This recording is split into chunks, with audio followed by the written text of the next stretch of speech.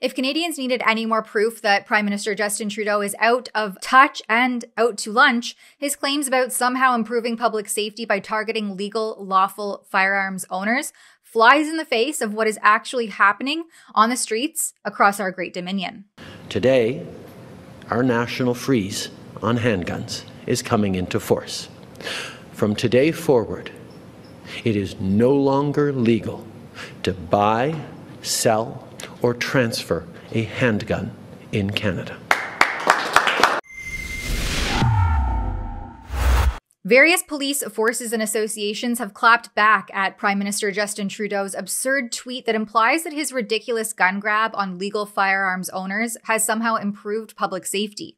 Earlier this week, Canada's so-called fearless and progressive leader took to social media to celebrate the anniversary of his handgun freeze. He proudly claimed that it stopped the buying, selling, and transferring of handguns across the country, because nothing says progress like restricting law-abiding citizens while leaving criminals to their own devices. We choose your safety over the gun lobby every time, the post reads, but it didn't take long for local police forces, associations, and unions to clap back at Trudeau's ludicrous claim that his handgun freeze enhances public safety, which again comes in stark contrast to alarming increases in crime data and gun-related violence across the country, including a staggering increase and rise in homicides.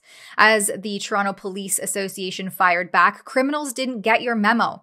Our communities are facing a 45% surge in shootings and a 62% spike in gun-related homicides compared to last year. What impact does your handgun ban have when 85% of the firearms seized by our officers originate from the United States? Your statement is not only out of touch, but also offensive to victims of crime and police officers everywhere. Whatever you think you've accomplished in enhancing community safety has clearly missed the mark.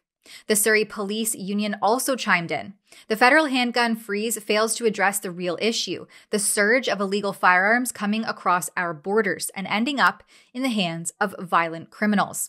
Our members are on the front lines of gang violence daily, risking their lives to protect the public.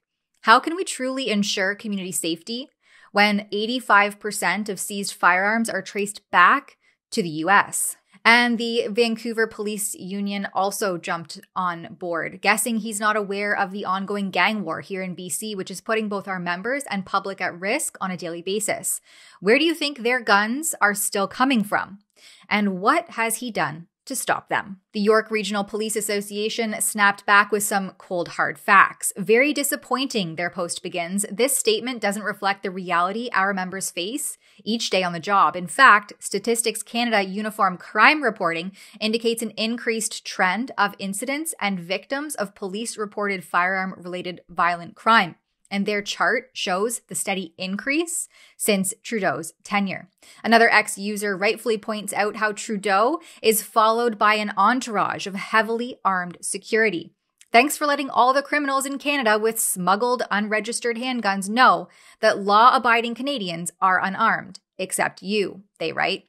Have a listen here to what Vice President of the Canadian Coalition of Firearms Rights, Tracy Wilson, had to say last month about the heavy-handed legislation continually brought forward by the Liberals. 9 years of evidence and data now to look at, right?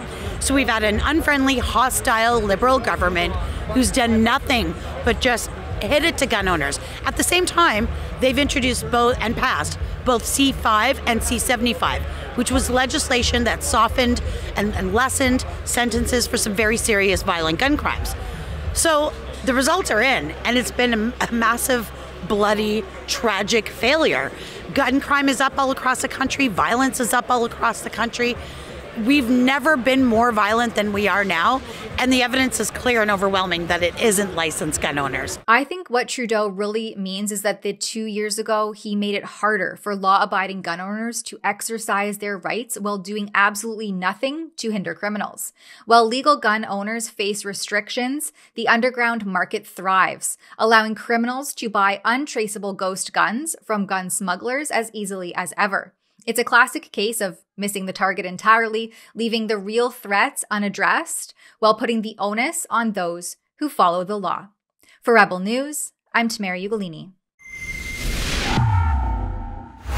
The Trudeau Liberals are being called the most aggressively anti-gun government in Canadian history. Tell them hands off of our guns at handsofourguns.ca. Sign our petition and sign up to never miss a report on this topic. That's handsofourguns.ca.